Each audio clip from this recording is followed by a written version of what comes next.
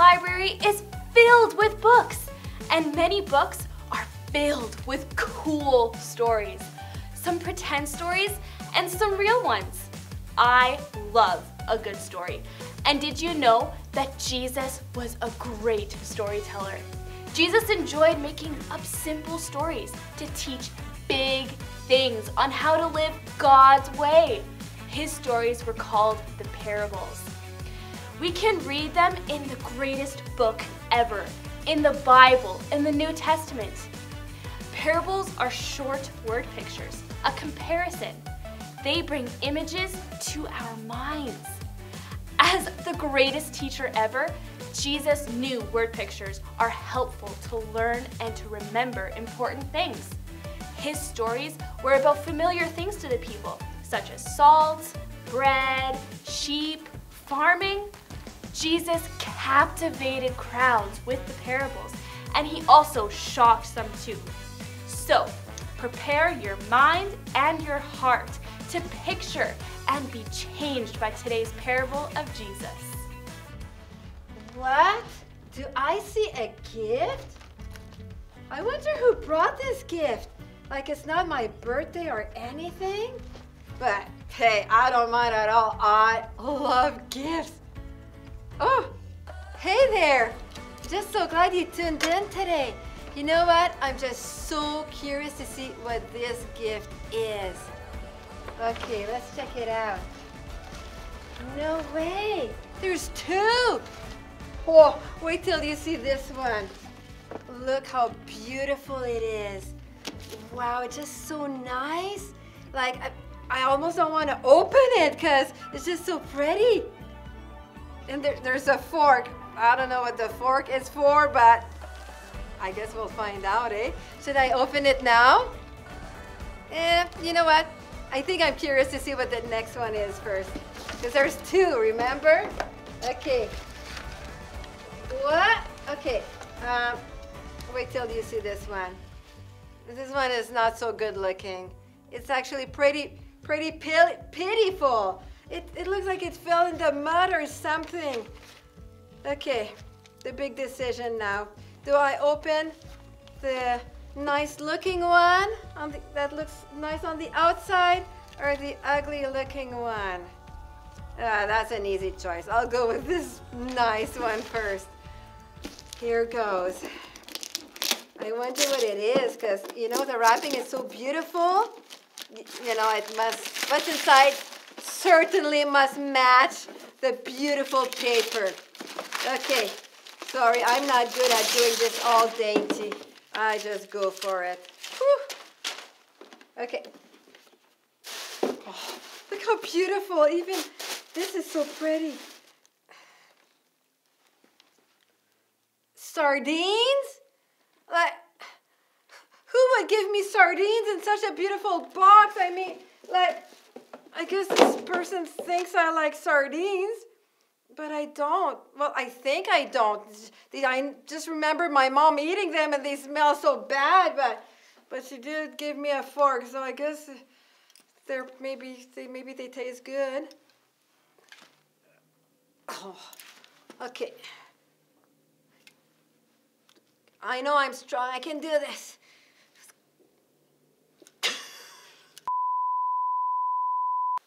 Whew. That took a while to open this jar, but I finally got it. But it is pretty smelly. But maybe they taste better than what they look. Let me see. Oh, these are little fish. Looks like they're still swimming. This is like they're still moving.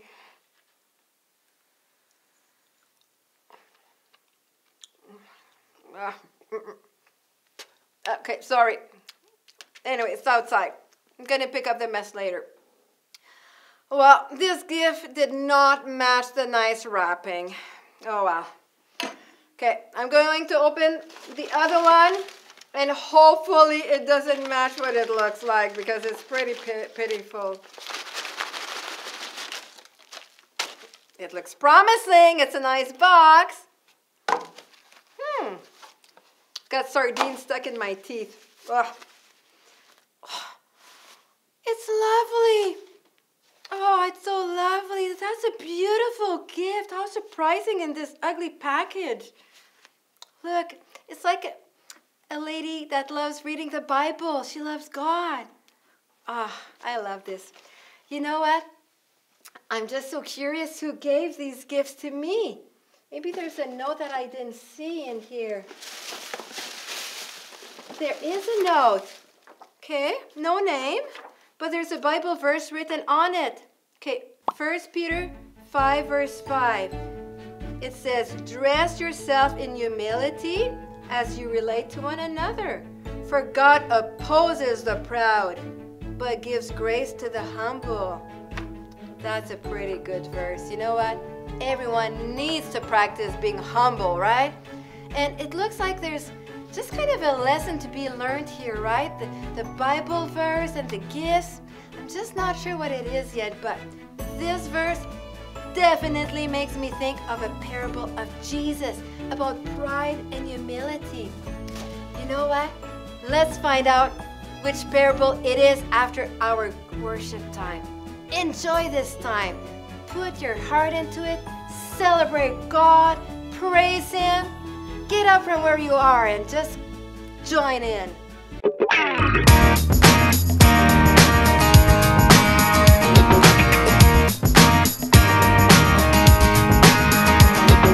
One, two, three, Jesus is alive. 1, 2, 3, Jesus is alive. He died for you and me, but on day 3, Jesus rose again. Jesus is alive. 1, 2, 3, Jesus is alive.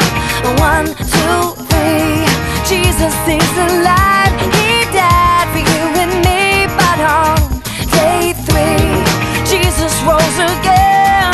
Jesus is alive. God loved the world, so He gave His Son.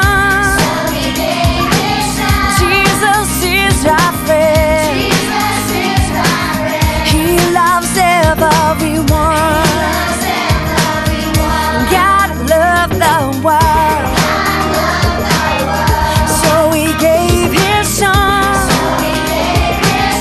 Jesus is our friend. He loves everyone. We sing 1, 2, 3. Jesus is alive. 1, 2, 3.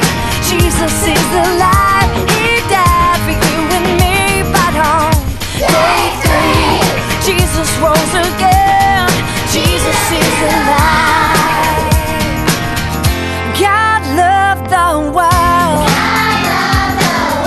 so He gave His Son. Jesus is our friend. He loves everyone. Yeah, 1, 2, 3, Jesus is alive. 1, 2, 3, Jesus is alive. He died for you and me, but on day 3, Jesus rose again. Jesus is alive. Jesus rose again. Jesus is alive. Jesus rose again. My Jesus is alive.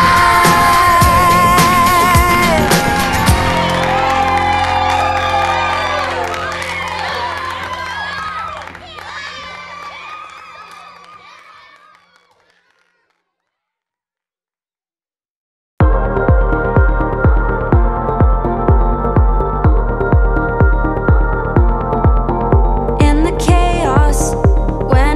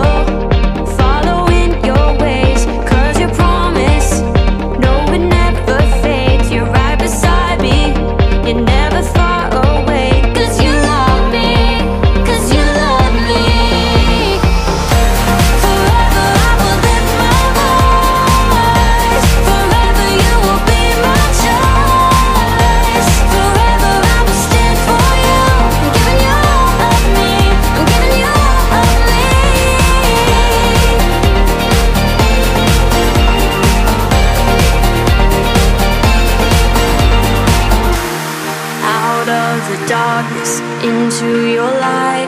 My heart surrenders to your design. You gave me purpose, so I give my life. I'm giving you all of me. Out of the darkness and into your light. My heart surrenders to your design. You gave me purpose, so I give my life. I'm giving you all of me.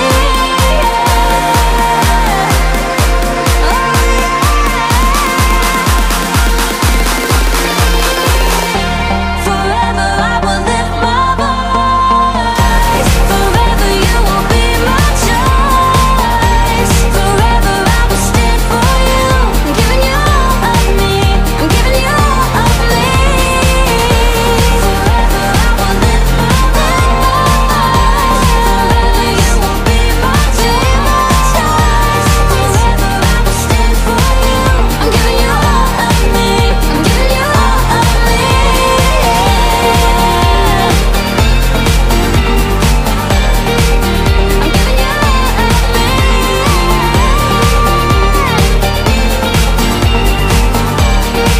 I'm giving you all of me.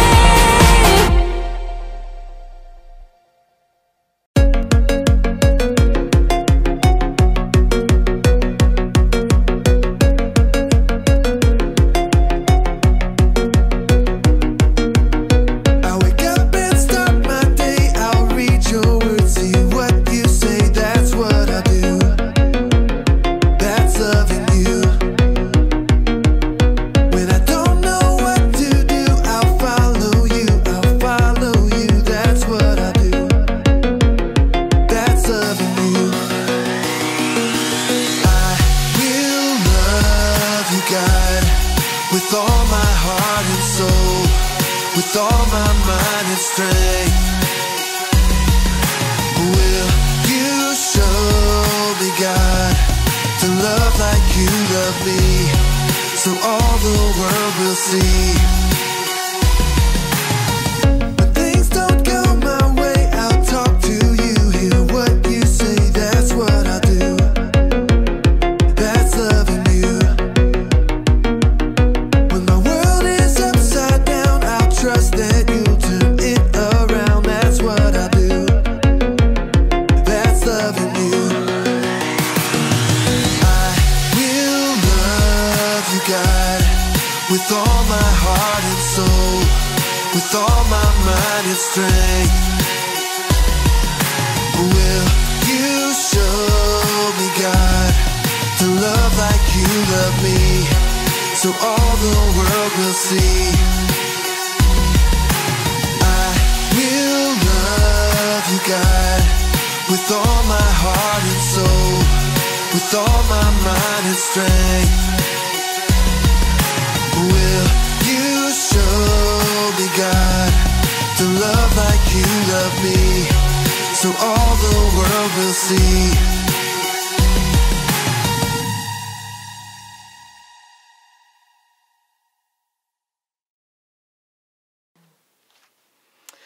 Oh God, show me how to love you like you love me, with all my heart and all my soul, with all my mind and all my strength. I'm giving you all of me. Father, you are so good. You are so powerful. I love you. Amen.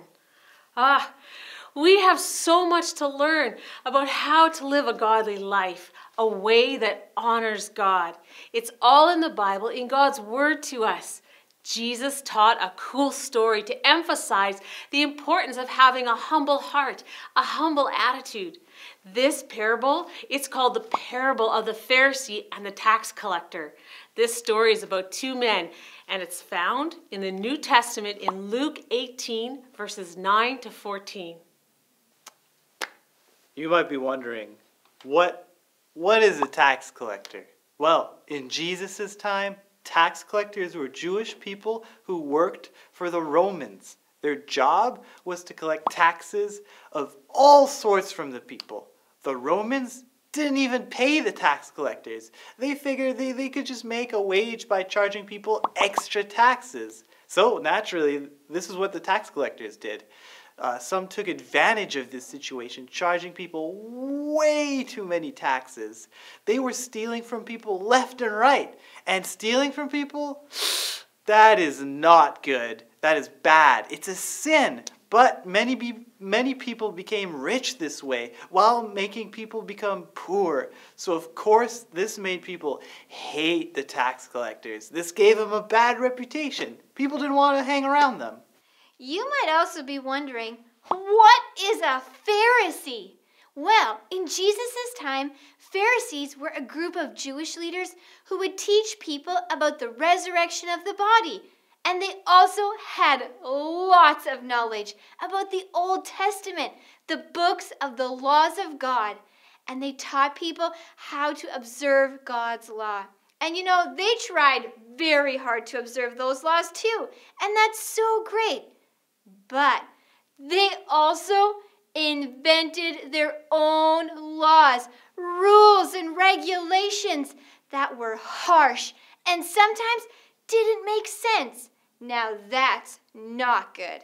As leaders, they burdened the people by forcing them to obey these unreasonable human laws, not caring about them. Not good at all. And on top of that, they were very prideful, thinking that they were the best, more righteous. But they were not. They loved parading their good works to show off. So one day, Jesus chose to tell a story about a Pharisee and a tax collector. He wanted to teach an important life lesson about humility, because Jesus knew that some Pharisees were too confident in their own righteousness, making them look down on everyone else. I'm sure the people were very curious to hear what Jesus had to say. Jesus began this parable by saying that a Pharisee and a tax collector went to the temple to pray. And at the temple, the Pharisees often enjoyed praying out loud to show off their prayer in front of others. Let's see how this Pharisee prayed. Oh God, thank you that I'm not like these other people. I am way better than the robbers, cheaters, and big sinful people. Oh dear, I'm certainly not like that tax collector over there, standing in the corner. He looks so pitiful. What a shameful life that he has. I am so much better than he is, as you know, God. I fast twice a week. I'm a pretty good man. Plus, I give you my tithes and all my income money and do all of these good works.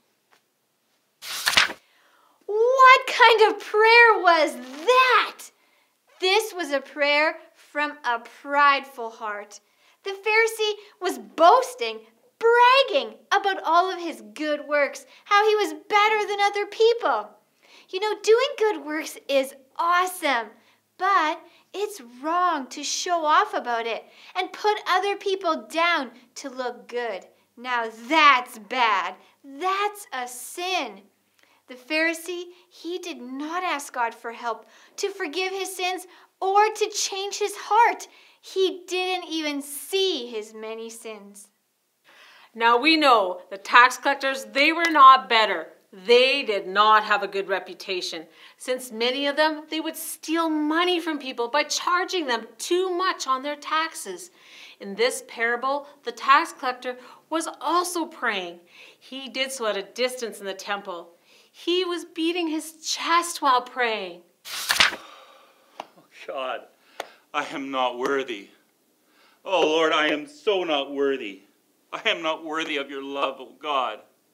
I'm not even worthy to look up into the heavens. In your great love, please have mercy on me. You know that I am a sinner. I am so sad for all the sins that I have done. Forgive my many sins, oh God. Did you notice how the tax collector's prayer was way different than the Pharisee's prayer? The tax collector's prayer, it was not boastful. He was praying to be heard by God and not by people. He stood at a distance to be alone with God. This was a humble prayer, a prayer from the heart, from a broken heart. The tax collector saw the ugliness of his sins, and he wanted to get rid of them. So he begged God for his forgiveness. He turned to God with all of his heart, asking for his help to be changed by God. After this parable, Jesus told the people that the sinful tax collector returned home forgiven by God, but not the Pharisee. The Pharisee thought very highly of himself, and he did not see the need of God or his sins.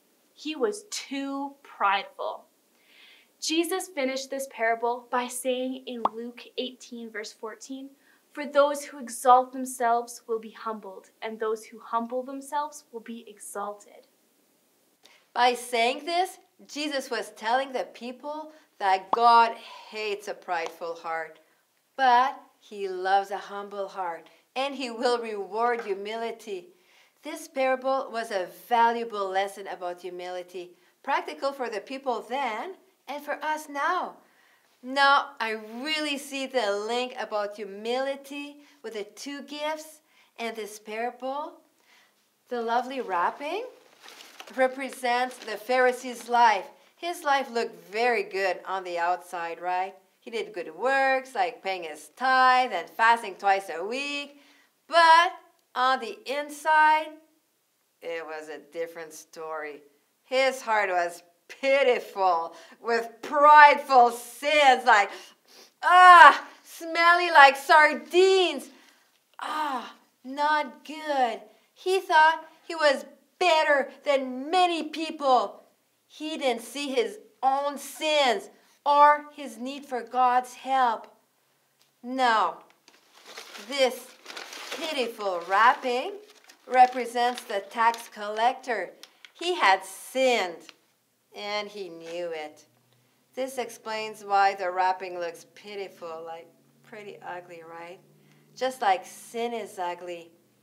But you know what? He brought the ugliness of his sins to God. With a humble heart, he came to God as he was, knowing he needed God. He confessed all his sins to God, and God forgave him. This explains why it was a beautiful gift inside this wrapping.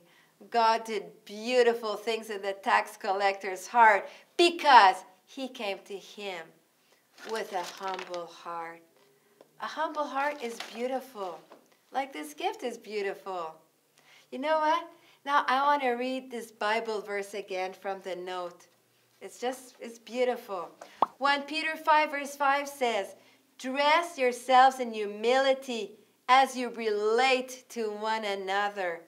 For God opposes the proud, but he gives grace to the humble." You know what? Jesus wants us to have a humble heart with people and with God. Yes. The Pharisees, they had knowledge and zeal to obey the laws, but they missed out on the most important thing: to live humbly, loving God and people. These are God's greatest commandments to obey. It doesn't matter how much we know. What matters is how much we love and obey God and love others. With prideful hearts, the Pharisees missed out on a beautiful relationship with God. They didn't see their need to depend on God's wisdom. With this story, Jesus wanted to give them a clear picture of the ugliness of pride, to provoke in them a desire to change. Maybe you're thinking, I'm certainly not like the Pharisees. Well, Jesus knew we are all guilty of pride sometimes, and he knows how pride is so bad for us and hurtful to those around us. So this parable is for us too. Jesus perfectly lived in humility.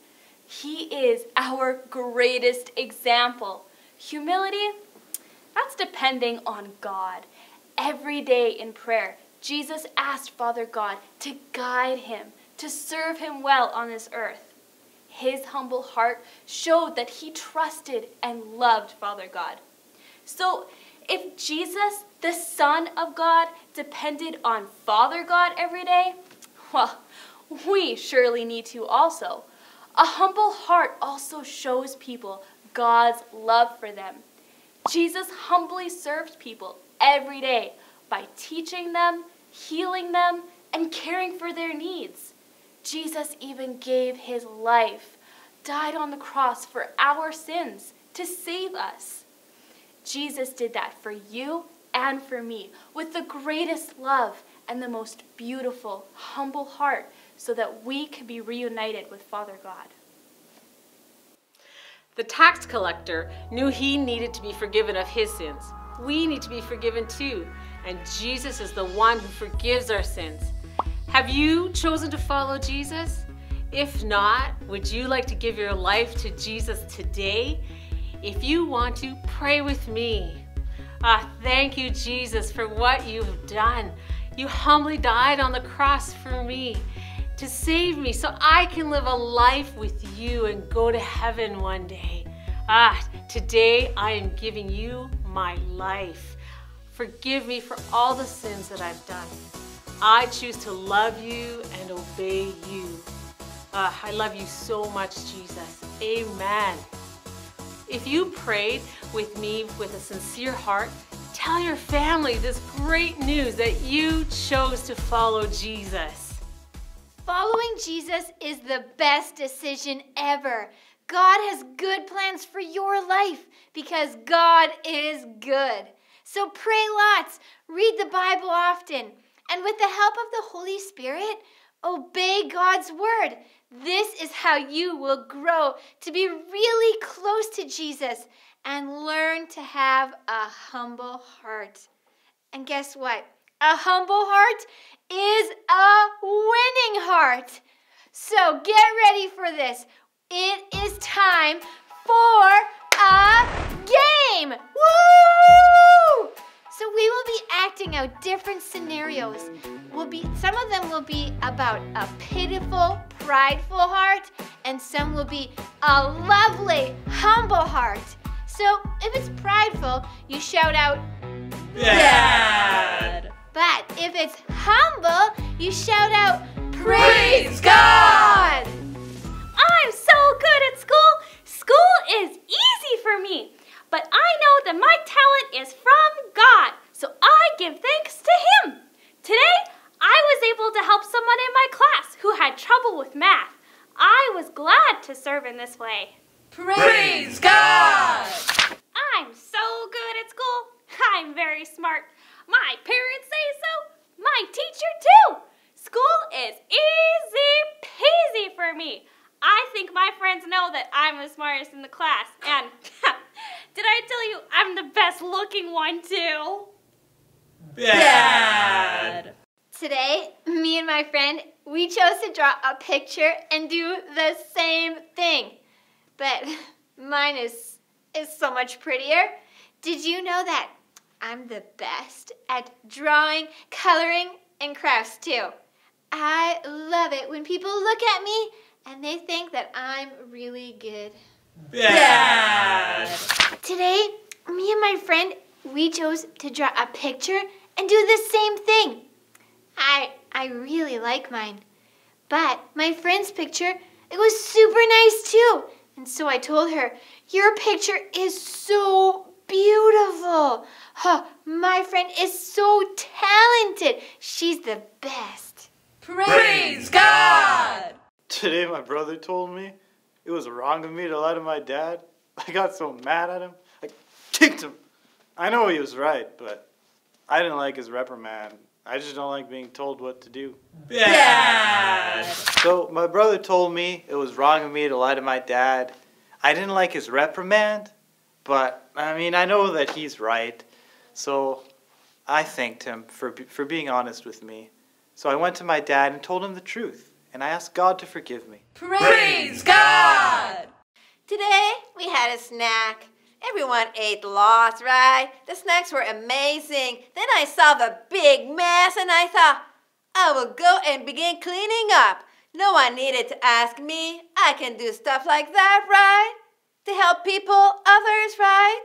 Jesus loves serving people. I should too. Praise God! Today, we had a snack. Everyone ate lots. The snacks were amazing. Then I saw the big mess and I thought, oh, blah. Someone else will pick it up. I have stuff to do, you know. Anyway, I deserve to be served. Of course. Of course. Bad! Today I was trying to put a big box on top of the shelf. I couldn't reach. Some nice gentleman, very tall, came along and asked if he could help me. I said, no, I'm good. I've got this. I don't need help. Bad! Today, I was trying to put this big box way up on top of the shelf. I couldn't reach. Some tall gentleman came along and asked if he could help me. I said, perfect timing. Yes, you can help me. I would love your help. Thank you so much. Praise God! Kids, being prideful is not good. It's a sin. It's hurtful.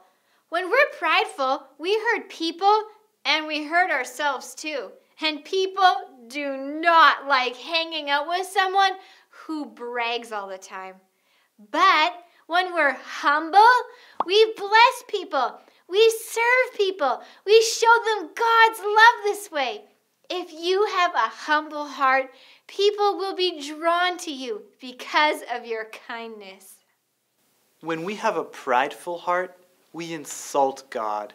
Pride makes us forget that our talents come from Him. Pride makes us forget to ask God for His help. God really hates pride. In 1 Peter 5:5, it says, God opposes the proud.